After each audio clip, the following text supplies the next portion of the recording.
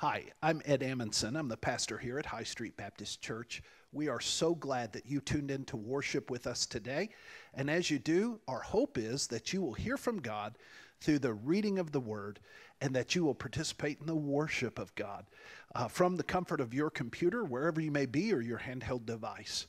As we go throughout the service, our hope is that you will trust in the Lord Jesus Christ if you've never done so before. And if you already are a believer, we hope that you will deepen your relationship with Christ as a result of this worship service. Thank you for tuning in. You may want more information on how you can get engaged more deeply with the church. And if that's the case, you'll notice down here on the screen is our church information. You can call us or you can go to our website at www.highstreetsomerset, and as you can tell, that's all spelled out, .org.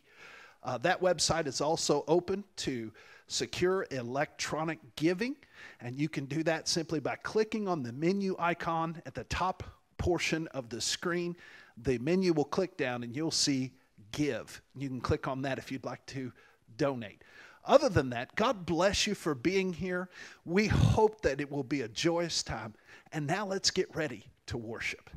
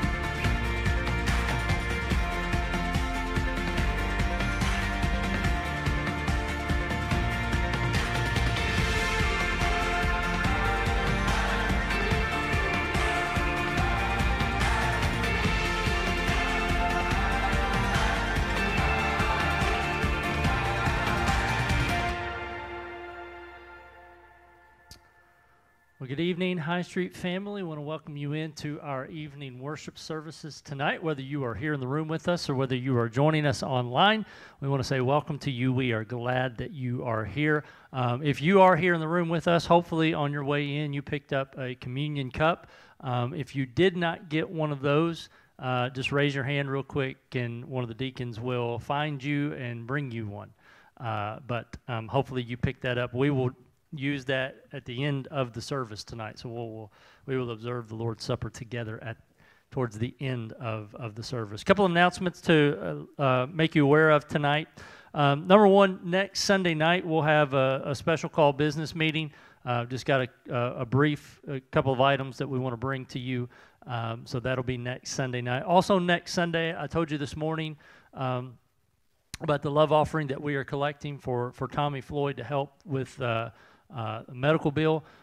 So if you have any questions, I won't rehash all of that tonight, but if you have any questions about any of that, you can come see me or you can call the church office. We'll be glad to answer those questions for you. But just wanted you to know so that you'd be prepared if you would like to give to that next week. If you want to write a check, you write it to High Street, put what it's for, Tommy Floyd love offering in the memo line. That way we'll know what it goes for. Or you can bring code hard cash. That works just as well too. Okay, a couple of other things. February 3rd and 4th, men, don't forget to sign up for our men's conference. Just to be clear, I think I said this morning, but if you have looked at those two dates and you said, you know what, I can't be here on Friday night, but I could on Saturday, or I can't be here on Saturday, but I can be here on Friday night. We want you to come for whichever. Preferably, we would like to have you for both, but if you can't be here for both, come when you can. And register and let us know in that registration form. You will be able to check Friday, Saturday, Friday only, Saturday only, or both. That way we'll know. But anyway, go ahead and sign up for that. We need to get some good solid numbers for that. So that's coming up on the 3rd and 4th. And then, of course, we've got the Wednesday night classes that are still ongoing. We're kind of in the middle of Module 1, but you can still come out and be a part of one of those if you would like. And then a little bit further on, XYZ dates are in the bulletin for February, which include their normal luncheon, includes the game day, and then there's also a special trip to a play in Russell Springs. Is that right? And so there's a sign-up sheet back in the back for that if you would like to go to that. And then on February 10th, the Marriage Ministry is having their Valentine's dinner, and I didn't bring that information up here, but it's at Serendipity, and there's a sign-up sheet in the back. If you have any questions, you can ask Cass or Stephanie Payne. They'll be glad to answer those for you. All right, that's enough announcements. If you've got a Bible, let me invite you to grab it and turn with me to Genesis chapter 12. Genesis chapter 12.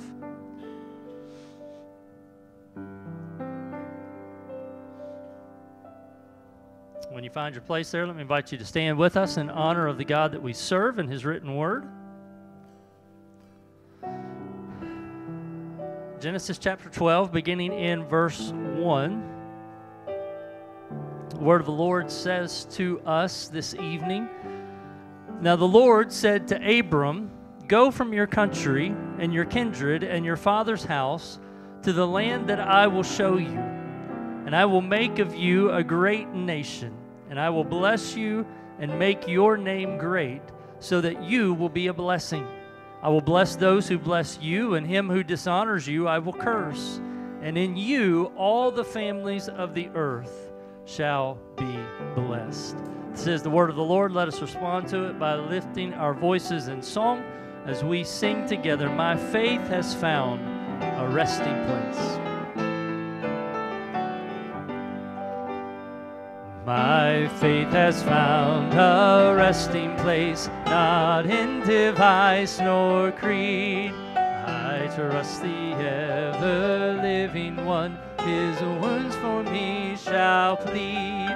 I need no other argument, I need no other plea. It is enough that Jesus died, and that he died for me. Enough for me that Jesus saves. This ends my fear and doubt. A sinful soul, I come to him, he'll never cast me out. I need no other argument, I need no other plea. It is enough that Jesus died, and that he died for me. My heart is leaning on the Word, the living Word of God. Salvation by my Savior's name, salvation through His blood. I need no other argument, I need no other plea. It is enough that Jesus died, and that He died for me. My great physician heals the sick, the lost he came to save. For me his precious blood he shed, for me his life he gave. I need no other argument, I need no other plea. It is enough that Jesus died, and that he died for me. Amen. Amen. You may be seated.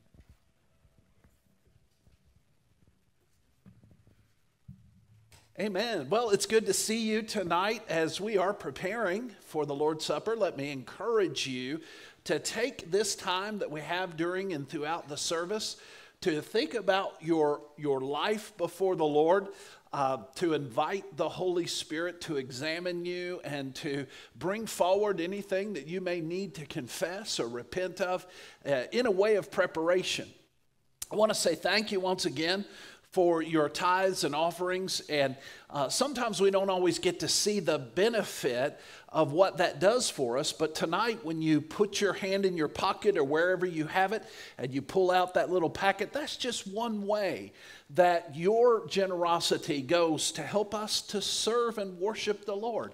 And that's just one small thing, but it's a big thing, because when we do the Lord's Supper, it is no small thing.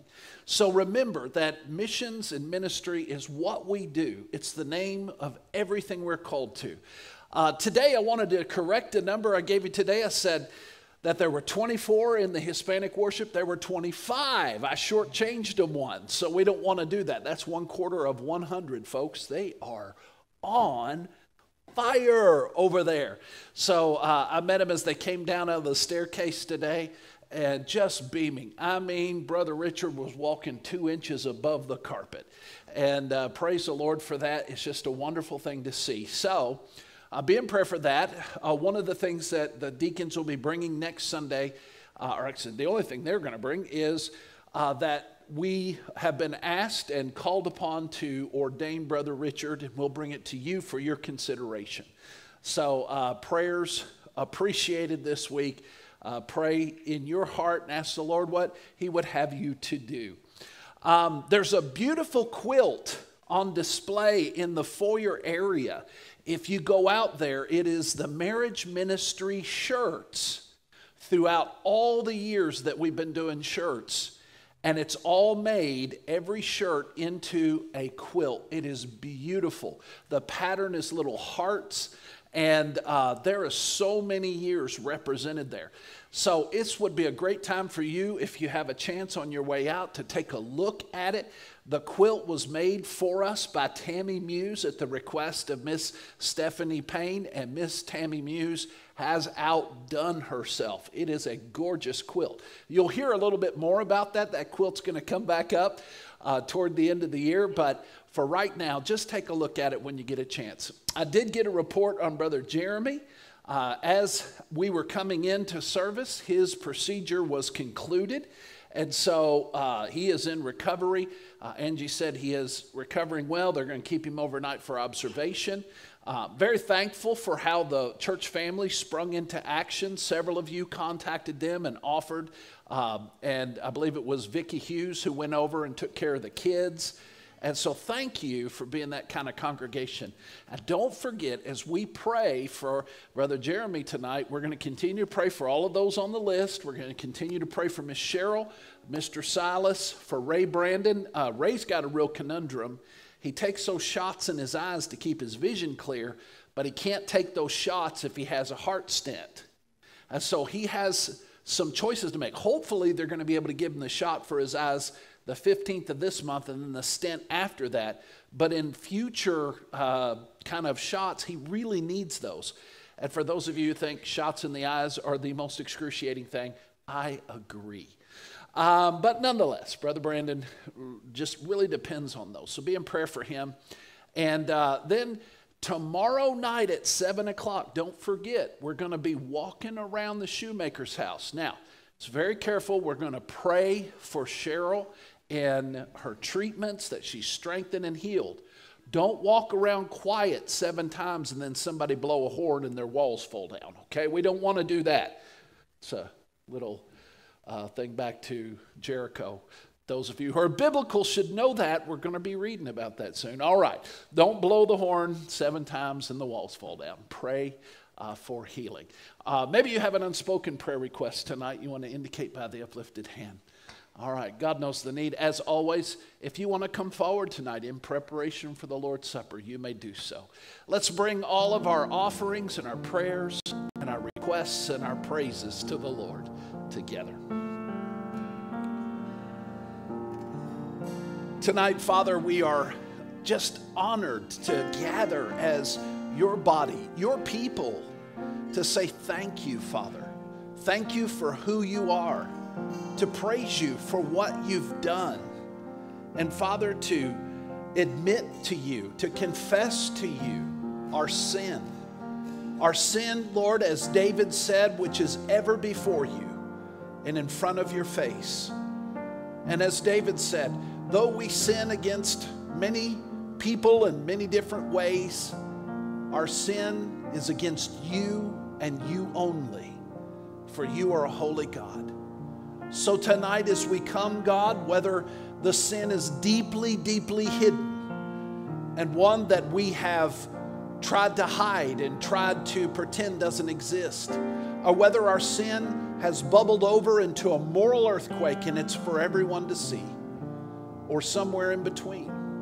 Help us, Lord, to open the deepest, darkest recesses of our soul to you and say simply, Lord, search my heart and try me and see if there is any way in me that is a displeasure to you, and bring it to my attention.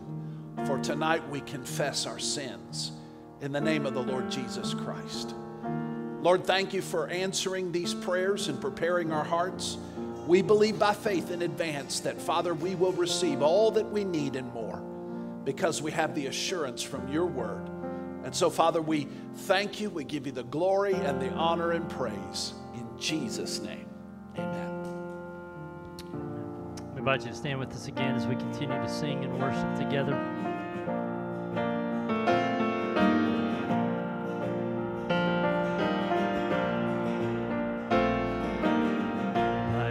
We see the hand of God in the light of creation's grand design, in the lives of those who prove his faithfulness, who walk by faith and not by sight. By faith our fathers owned the earth with the power of his promise in their hearts, of a holy city built by God's own hand, a place where peace and justice reign. We will stand as children of the promise. We will fix our eyes on him, our souls reward, till the race is finished and the work is done. Walk by faith and not by sight.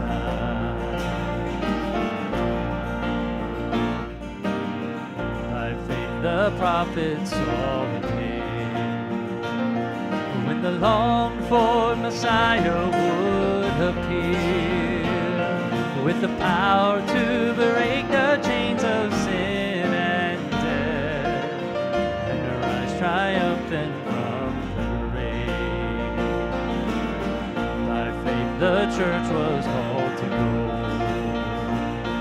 in the power of the Spirit to the lost, to deliver captives and to preach good news in every corner of the earth. We will stand as children of the promise. We will fix our eyes on him, our souls reward, till the race is finished and the work is done. We'll walk by faith and not by sight.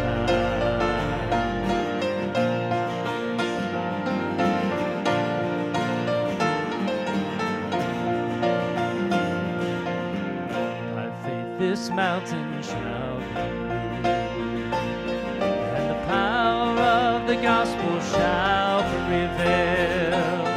For we know in Christ all things are possible, for all who call upon his name. We will stand as children of the promise.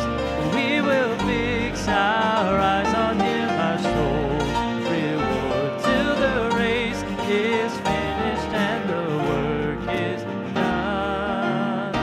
Walk by faith and not by sight. We will stand as children of the promise. We will fix our eyes on him, our souls reward, till the race is finished and the work is done.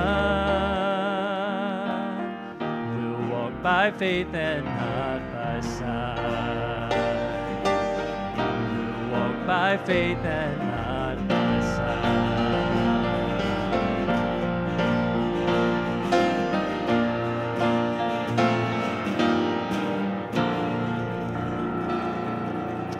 Father, we thank you so much for this time that you have given us this evening to be able to gather around your word and to lift up our voices in song and praise to you for all that you have accomplished for us. Father, to gather around your word, to study it, to see what we can learn and can glean from it. Father, we just pray that you would teach us tonight according to your Holy Spirit what you would have us to know. And then, Father, to be able to gather around your table and to partake of the Lord's Supper together again in just a few moments. Father, what a joy and what a privilege it is for us to be together tonight. And so, Father, we pray that you would continue to bless all that remains of this service. Pray that you would use it, that you would speak to us, and that you would help us to apply those things to our hearts so that we may see and know your goodness evermore, day by day by day. Father, we love you and we give you praise. In Jesus' name, amen. Amen. You may be seated. Well, tonight I'm fully aware that we are way behind where we're reading in Scripture. In fact, in Scripture, we have already made it with the children of Israel out of Egyptian captivity. So we hope that you're reading with the Read Scripture app. Just some exciting days ahead as the children of Israel marching to the promised land. So, but why are we lagging behind? Because there's a few folks in the Old Testament that we really need to stop and take a look at. And I promise we're going to catch up very soon. But one of those people we have to look at is Abraham, because the lesson that Abraham teaches us is so very, very important, particularly tonight. Let me ask you this. Do you know what the number one requirement of taking the Lord's Supper is? The number one requirement, that's faith. Faith in the Lord Jesus Christ as Savior and Lord of your life. This is the single most important element of the Lord's Supper. And faith in Jesus Christ as Savior and Lord is so important because we know the Lord's Supper is a reenactment of the sacrifice of Jesus' body and the shedding of his blood for our salvation. And it's so important that when we do this enactment together, it is not only a memorial, as the Apostle Paul says, as we look backward to what Christ has accomplished, which is, by the way, and that's a sermon for another night, connected to the Exodus. But more importantly, it's a promise until we are with the Lord and we drink of the fruit of the vine with him anew in the Father's kingdom. And so this is such an important thing. But I want you to understand the Lord's Supper is only for and only applies to those with true biblical saving faith. And so tonight, if that's you, if you're a person who's put your trust and faith in Jesus Christ and you've been baptized by believer's baptism, we want you to join us, church member or not, for this is the work of the body of Jesus Christ. But it is a work of true biblical faith. And that's the title of the sermon tonight, True Biblical Faith. We're going to see that definition come alive in Abraham as we look back to Genesis chapter 12.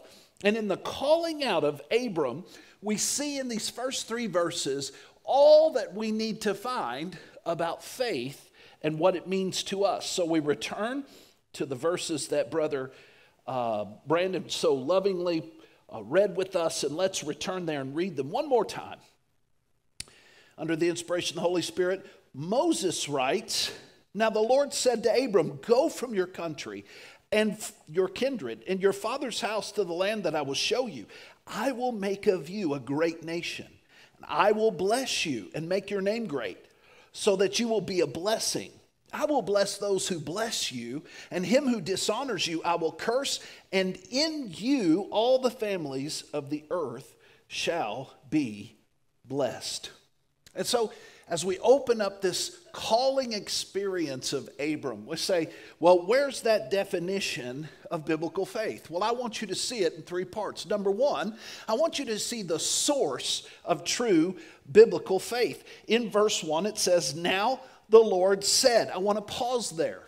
Why? Because there is the source of true biblical faith. You see, when Joshua recounts Abram and his family in Joshua chapter 24, verse 2, he says specifically that when Abram and his father Terah and all of them lived on the other side of the Euphrates, that he served idols. In other words, before God stepped into Abram's life, Abram was an idolater. He had household gods. He worshiped all kinds of different gods, just like all of the residents of Ur of Chaldees, where he was from. Something changed in Abram's life that introduced him to saving biblical faith. And I want to see that because Abraham might be known as the father of our faith, but it's apparent he is not the source of our faith. Our faith comes from somewhere else. Where does it come from? Well, we know for sure then, if that's the case, the source of all biblical faith is not human will.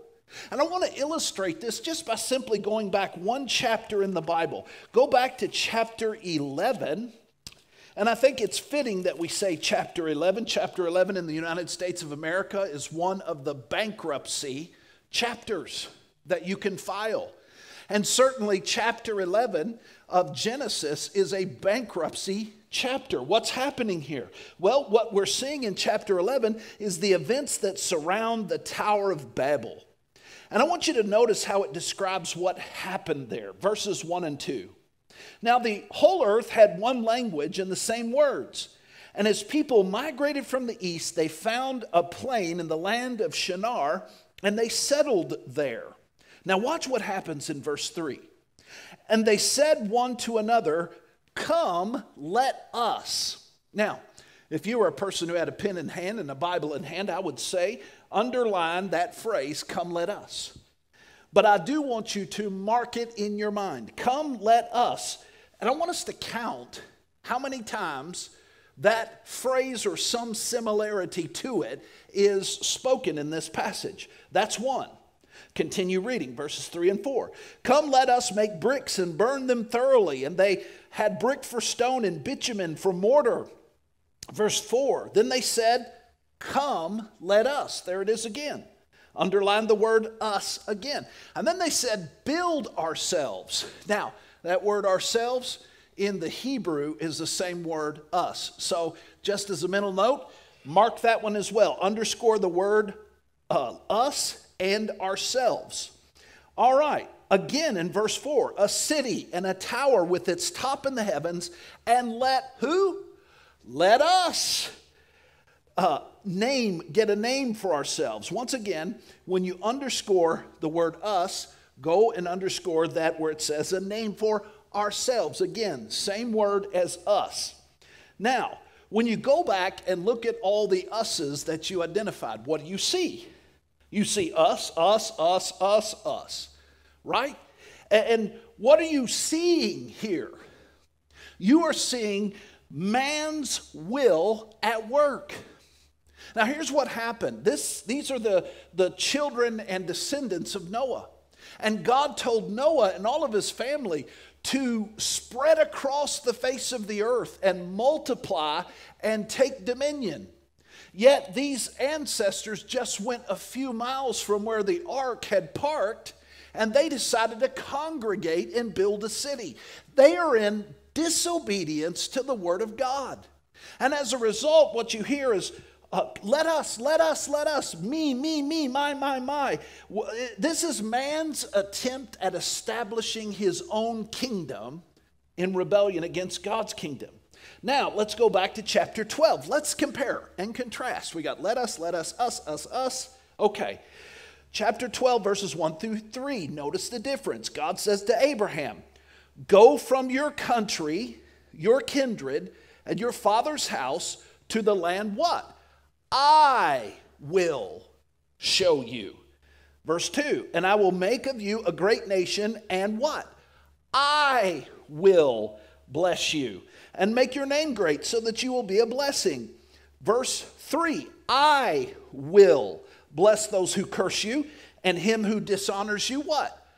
I will curse, and in you all the families of the earth shall be blessed. So what it boils down to is we have a clear example of man's will. We have a clear example of God's will. Man's will says, let us. God's will says, I will.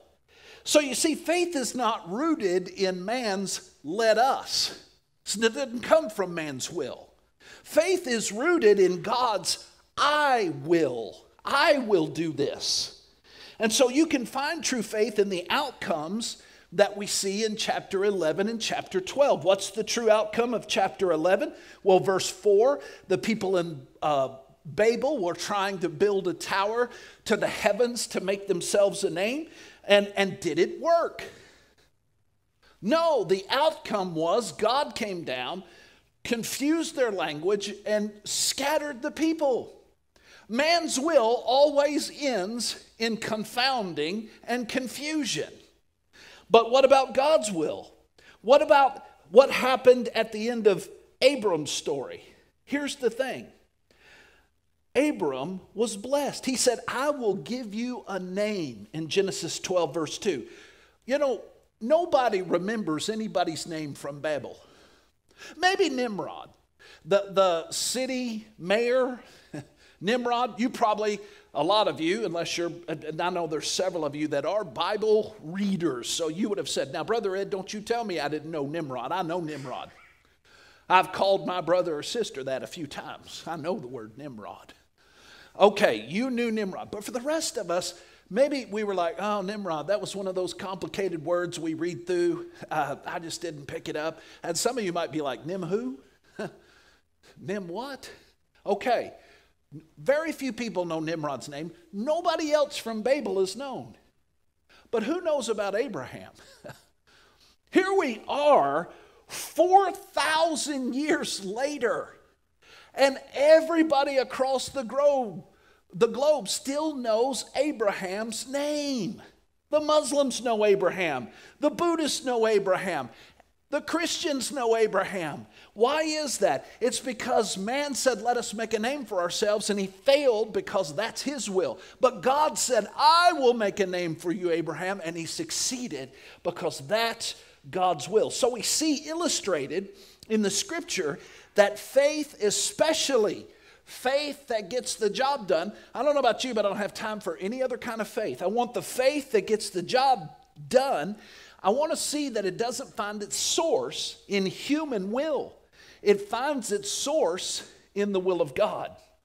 It's very important to understand because today we have quite a few Tower of Babel mentality Christians.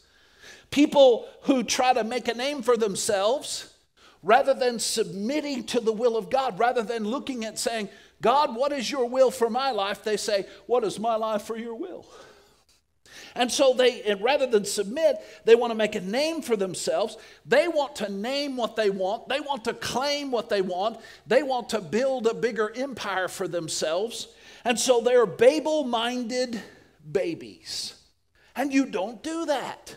When you read God's word, you put your faith in what God says so that faith is not rooted in human will and what I want to happen or what I see happening. We root our faith in the word of God and what God says. So the source of all biblical faith is not human will or wisdom. Look again, if you will, at verse 1. Go from your country, your kindred, your father's house to the land I will show you. So Abraham is a pagan who suddenly has an encounter with the living God. He's a pagan, we know that, and we know that he is living in a pagan land. He is living in Haran. It's a pagan land. And so he's a pagan living in a pagan land. He's 75 years old. What's that got to do with anything? Well, when God called him out, he was 75 years old. That's an important part of the story. Why? Conventional wisdom in the 21st century tells us that young people have all of the energy, all of the creativity. They have all of the motivation and drive, strong bodies, strong minds. If today's muckety-mucks were in charge of the Abrahamic story, why, Abraham wouldn't have been 75, he'd have been 25. But that's not how it works. By selecting Abram at 75, we know at least three things about God. Number one, because Abram was a pagan at 75, we know that God, to him, there's no one who is too far gone to put their faith in God. Maybe you're here tonight, you say, man, I have been around the world and back in the realm of sin. I'm so wicked, God could never forgive me. I remind you, Abraham had 75 years of pagan worship and not 1 minute of godly worship, and God called him, and he responded by faith, and God saved him by his faith. That's what Hebrews says. He was saved by faith. So right here we say there's no place that's too far, no matter where you're at tonight. All you need to do is turn and say, yes, Lord, here I am. Now, we learned that. Number two, what we learn is by selecting Abram at 75, we know that there is no one alive today that is too old to be used by God. See, you might say, I'm too young to be used by God, and there are certainly some children who are too young to be used in certain ways because they lack what? Saving faith. But we have come to believe in the 21st century that there are people too old to serve God. Well, my body isn't what it used to be. My mind isn't as crisp as it once was. Or my favorite, I've done my duty. Now it's time for the young people to do their duty. Listen, Abram is 75 years old. That tells us no one is ever too old to be used by God. You're not too old. And more importantly, third, by selecting Abram at 75, we also know that God wants people who know they can't do it without him. If he would have selected a 25-year-old, that 25-year-old would be raring, getting out ahead of him, trying to do stuff in his own power and his own strength. He'd say, I've got energy for days. God, I've got some ideas. Let me share with you my ideas. And God would say, now, wait a minute. I got some. No, God, just forget that. Listen, I think we should do this. And God would say, now, Abram, would you say, no, God, we got to go here right now. We got to go. And God would say, my goodness, what have I done? 25-year-old won't sit down and be quiet, and he thinks he can do everything without me. But no. One of the first things that is important in faith is realizing God does for us what we cannot do for ourselves. It's not about me achieving something to the point where I please God. It's about God in his mercy and his unmerited favor reaching down and engaging me for no other reason than it pleases him to do so. I want you to notice faith starts with God's word to man, and true faith results in man's obedience to God. That's how you know it's true. If God brings his word to you, and the result of his word coming to you is that you obey him, that's true faith. So it wasn't because of Abraham's amazing intellect or his earth-shattering wisdom or his energy, his creativity, that he just suddenly started following the Lord. He didn't even know who the Lord was. No, it was by the virtue of the fact of those 4 words in verse 1, now the Lord said. God spoke first. And so what is faith? It's not positive thinking. It's not following a hunch. It's not hoping for the best. It's not figuring out and then trying to make it work. It's not a feeling of optimism. It's not believing what you know isn't so. Abraham, when he went out, didn't know where he was going. He didn't know why he was going. He didn't know how he was going to get there. What he did know, he knew whom he was traveling with. And that was enough. You want to know how to really get the most out of this life? Travel with God. You don't have to know where you're headed. You don't have to know the rules. You don't have to know all the particulars. Just follow God by faith. See, the source of all biblical faith is not human will or wisdom. It's the Word of God. In fact, Paul says in Romans 10:17, he tells us very clearly, faith comes by hearing, and hearing by the Word of God. So, if your life is dull tonight, if your life is boring or predictable, do what Abraham did. Live by faith. The Word of God will turn monotonous things into momentous things as it did for Abraham. What is faith? Faith is hearing God's Word and running with God. That's what it is, the source for all biblical faith. Second, I want you to see the course of all biblical faith.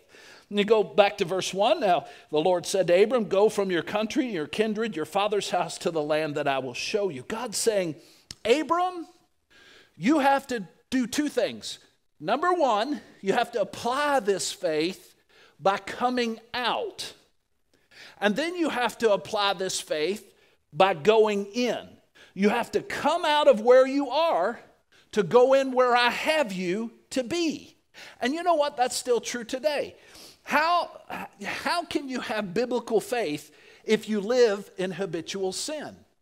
It's not possible. God's telling Abraham by extension, you are an idolater living in idolatry. You are living in habitual and continual sin in your life. If you want to follow me, here's what I need you to do. I need you to come out of that. And I need you to go where I'm telling you to go. Now, here's the thing. You cannot leave the land, or you can't leave for the land of blessing by faith if you continue to live in the land of idolatry and sin. It doesn't work. In Deuteronomy, Moses summarized all of his ministry to Israel a second time. Deutero is a word meaning second. Onomy is the law, second reading of the law. What happens is we're on the backside of Moses' ministry. For 40 years, he's been giving God's law and preaching and teaching to a rebellious and stiff-necked people. And here we are 40 years later. Moses is reminding the people about the exodus from Egypt when God delivered them from captivity to freedom. Moses is wanting them to be reminded that God wasn't just bringing them into an escape into the middle of nowhere, but that God had a destination. In Deuteronomy 6:23, Moses proclaims, God brought us out from there that he might bring us in and give us the land that he swore to give to our fathers. Do you know the reason why a lot of Christians struggle with true biblical faith is they're not willing to live their own or leave their own personal Ur of the Chaldeans. They're not willing to put Haran in the rearview mirror. What's happening is they want to try to live right where they are in that same old lifestyle, in that same old idolatry, in that stinking thinking, that sin cesspool, and they wonder, why isn't faith working for me? Well, you know, Abraham acted on faith, and he moved out of the land of Haran. There's nothing more stifling or stagnating to faith than unconfessed, unrepentant sin held in your heart. You can't have biblical faith if you live in habitual sin and defiance. That's another thing. You want to see through faith, Abraham began following God's word, but he had a choice in the matter. He could have acted in faith, which he did, or he could have abstained from acting in faith. And by the way, yes, doing wrong is an obvious act of faithlessness, but so is abstaining from acting in faith. When you just say, well, I know that's what God wants, and instead of rebelling against him, I'm just not going to do it. That's defiance, that's rebellion. And he could have done that. How does the writer of Hebrews say you are to act? Well, Hebrews 12:1-2. Therefore, since we are surrounded by so great a cloud of witnesses, listen to these instructions. Let us also lay aside every weight and sin which clings so closely. Let us run with endurance the race that is before us, looking to Jesus.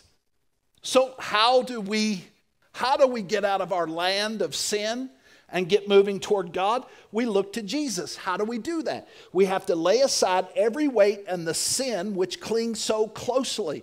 There's no way that you can pray or act in faith or do the things that God wants you to do if you are willfully practicing unrepented sin in your heart. Let's say this. You and your spouse are at home and you're having one of the worst arguments you've ever had in your life. And you are saying things to each other.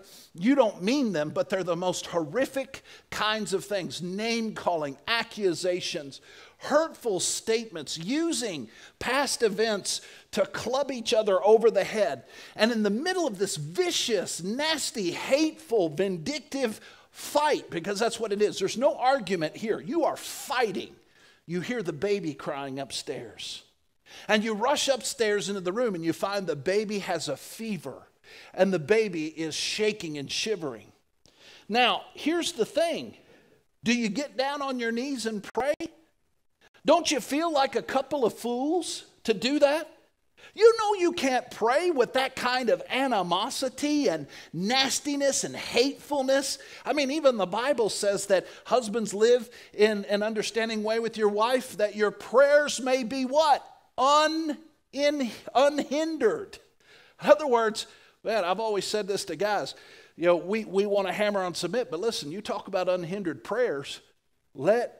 Don't treat your wife the way Jesus loved the church, and your prayers will be hindered. Same thing here. So what do you do first? James 5:16, therefore confess your sins to one another and pray for one another that you may be healed. The prayer of a righteous person has great power as it is working. I want you to notice, James intentionally puts confession, repentance, and prayer first, and then he puts the effect of great power into the fervency, the working power. So we repent first. The source of all biblical faith, the course of all biblical faith. Now let's talk about the rewards. In verses 2 and 3, there are some amazing rewards that God gave Abraham. I want to recount them to you. Number 1, God says, I will bless you. Number 2, he says, I will bless those who bless you. And conversely with that, he says, I will curse those who curse you. And number 3, you will be a blessing to everyone else. God said to Abraham, I will bless you. If you follow me by faith, I will bless you. Do you know that's still true today? It is. If you follow God by faith, he will bless you. How many of you this evening would say, oh God, please bless me? Oh God, please bless me. Some of you foolishly say, oh no, I'm going to be falsely humble and I don't want God's blessing. I'm awful. You're awful, all right. I want God's blessing. You know, open the windows of heaven and dump it all on me. If they don't want theirs, Lord, I'll take it. You know, bless me, God. What are we saying? We say, bless me, God. We say, I want you to reward me, Lord. Now you say, now, Brother Ed, I know you. You're not that good of a guy. Why should the Lord reward you? For the same reason he saved me. Not because I've done anything good, but because he's just a good God. I don't have any merit to be rewarded, but if God's going to hand them out free, hey, I'm getting in line. So we want God to bless us, but how do we make that happen? Hebrews 11:6 says we don't make that happen. But what it does say is without faith, it is impossible to please God. For whoever would draw near to God must believe that he exists and that he rewards those who seek him. There's the open door to the blessings. You see, by faith, man gives God good pleasure. I don't know how that works. I know that my works are like filthy rags, so that doesn't do anything for God. I can't earn anything, but when I put my faith in him, man, God gets pleasure out of me putting my faith in him. And because of his great love for us, God in his good pleasure gives man good treasure. Jesus said every good and perfect gift that comes from God above. And so loved ones, hear me. Every blessing, not most, not some, not a precious few, every blessing of God can only be received by biblical faith. That's the only mechanism. Not by works, not by showing God how good you've been. God's not Santa Claus. God said to Abraham, I will bless you, and I will also bless them. Now, the problem with many people is they want the kind of faith that is kind of like the Midas touch, right? So here's what we want. We want the things that are self-centered desires. Say, Lord, I want the money. Lord, I want the house. Lord, I want the cars. Lord, I want people to adore me. I want to be seen as someone. But here's the thing. You have to understand how God looks at blessings. God doesn't want to be your river of revival. God wants to be your river of revival, not a reservoir of blessings. That makes sense? River of revival, yes. Reservoir of blessings, no. Now here's what I mean by that. I'm going back to Israel on February 25th. I get to take Noah this time. We are spending 3 days on the Sea of Galilee. I mean, these bungalow doors just open right up, and you walk maybe 100 yards, and you are on the shores of the blessed Sea of Galilee. Greatest thing. And the Sea of Galilee reminds me a lot of Lake Cumberland. In fact, if you want to save yourself about $4,000, just go down to Lake Cumberland and take a gander. You've seen the Sea of Galilee. It looks just like that. But I would say there's no place like it on earth. It's rich with fish. It is lush with vegetation. The water smells beautiful. The sight of seeing the Decapolis over into the bottom right-hand corner and the lights, and looking at Mount Tabor and over there Mount Hermon, and seeing all the sights. It's amazing to be at Galilee. When I go back there, I know that Galilee is going to be there, giving up its water, trickling down through the Jordan River. What a beautiful river that is. I was baptized there the last time I went. I look forward to Noah being baptized, not just because the Jordan is the river Jesus was baptized in, but because the water's 52 degrees. And I want to see his face. I'm kind of sadistic that way. But nonetheless, that water trickles down and waters the landscape, but it drops to the lowest point on planet Earth, 1,300 feet below sea level, the Dead Sea. It is so low that the water goes in there and it never comes out. And because of that, all the salt that the water has gathered along the way, it deposits there. And that water is dank.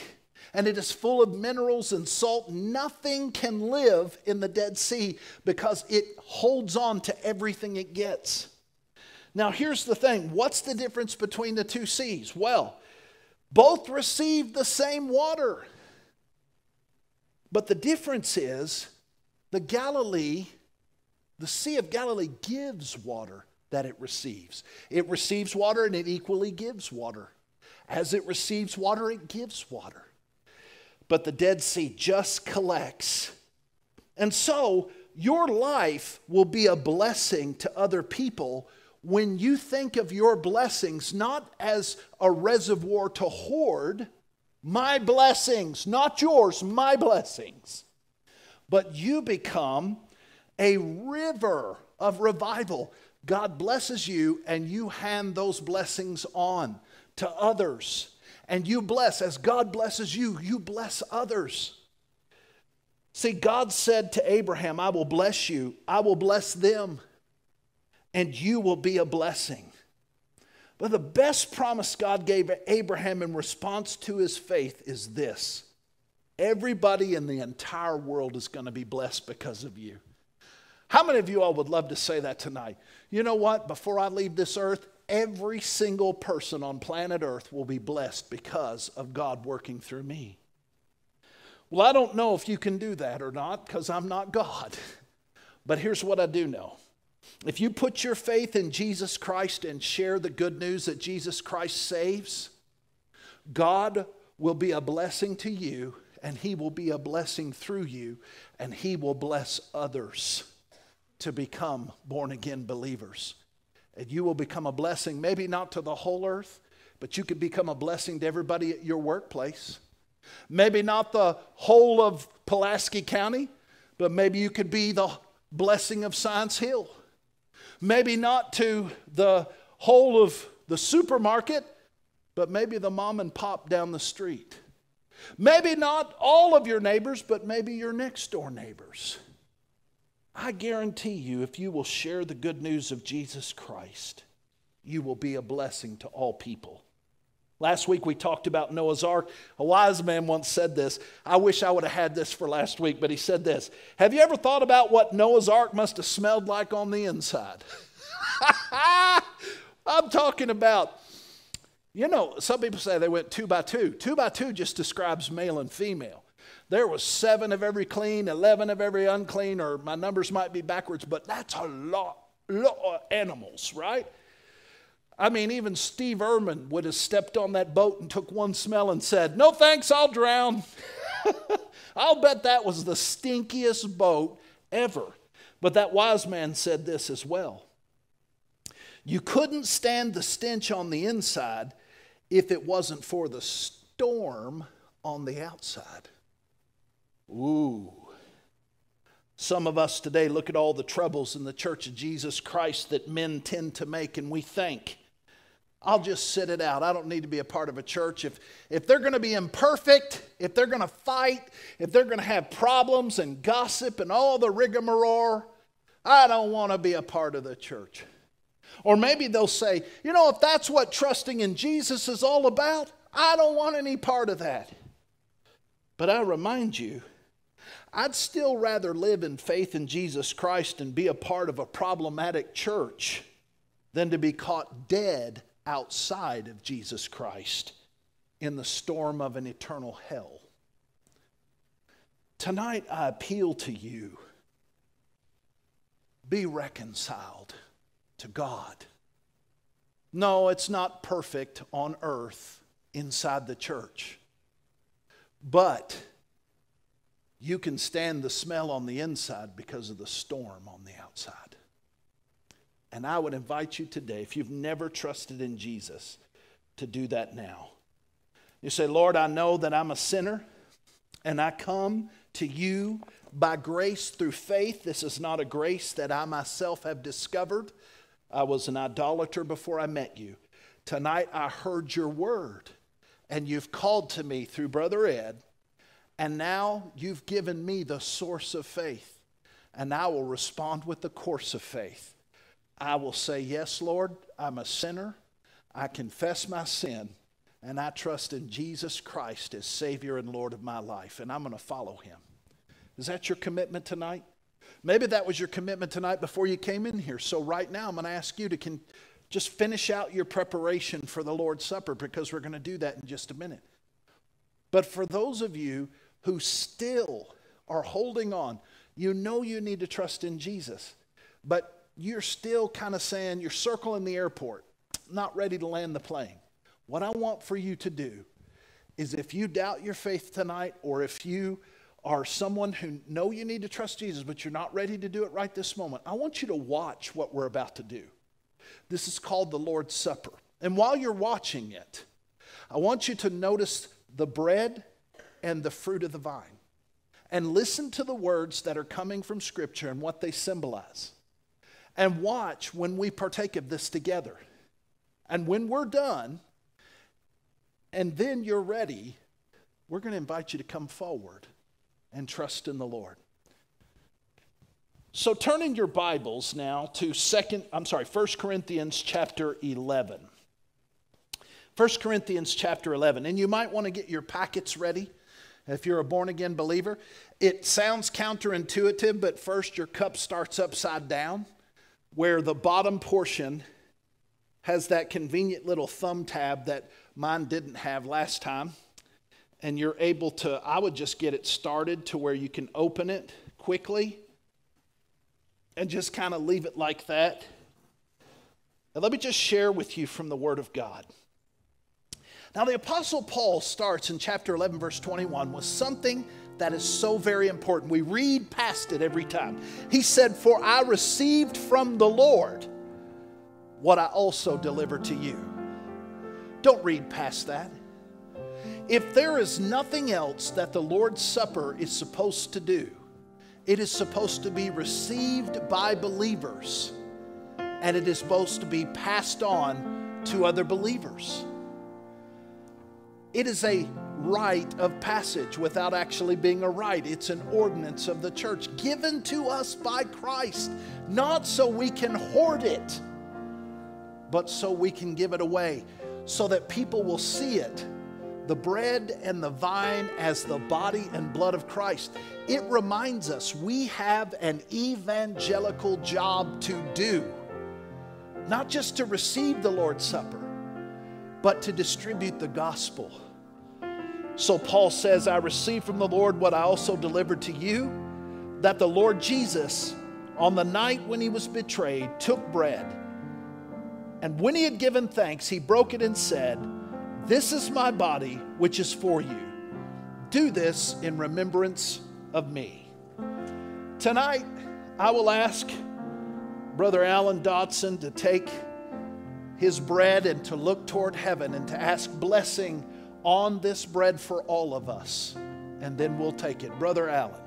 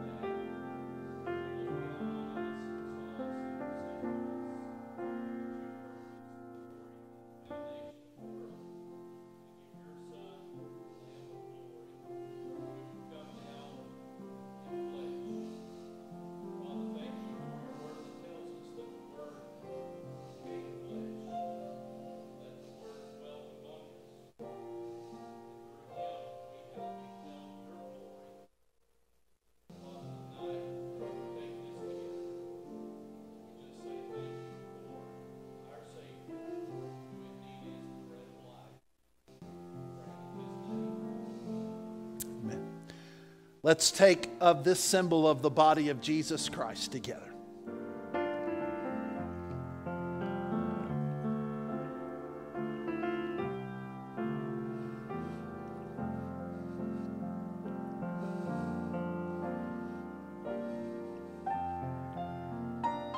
Verse 25, the Apostle Paul says, in the same way also he took the cup after supper, saying, this cup is the new covenant in my blood. We open that cup, and Paul writes, do this as often as you drink it in remembrance of me. For as often as you eat this bread and drink this cup, you proclaim the Lord's death until he comes. I'd like to ask our chairman of deacons, Doug Muse, if he would look toward heaven and ask the blessing over this cup as we partake.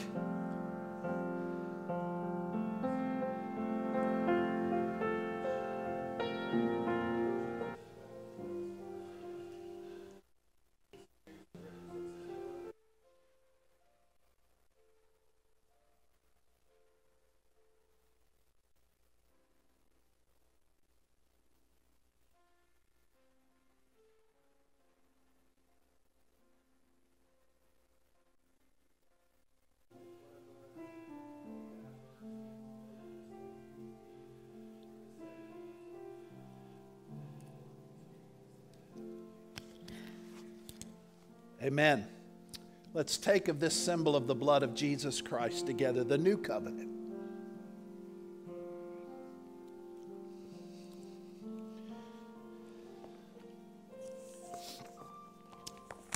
And now back to you. As we put away the left plastic of the body and blood of Christ, we ask, what about you? Have you trusted in Jesus? You saw his body, his blood, which was broken and shed so that you might know him. It was broken to be divided and given to us, not broken in bone or in flesh, but divided for us, that each may have a portion. Have you received Jesus tonight? If you have, let's stand together. And as we sing, we invite you to come forward by faith right now. Take up thy cross and follow me.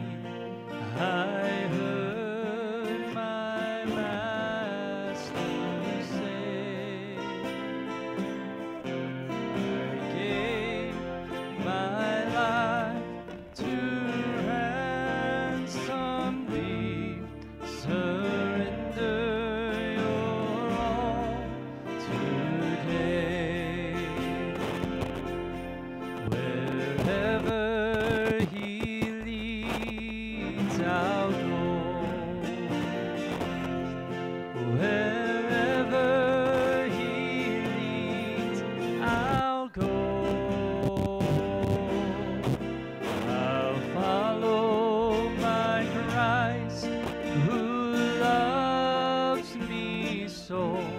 Wherever he leads, I'll go.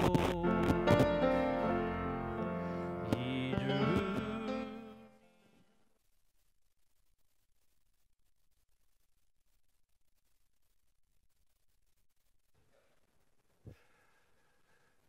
And praise the Lord. Again, we thank you for being a part of the services today.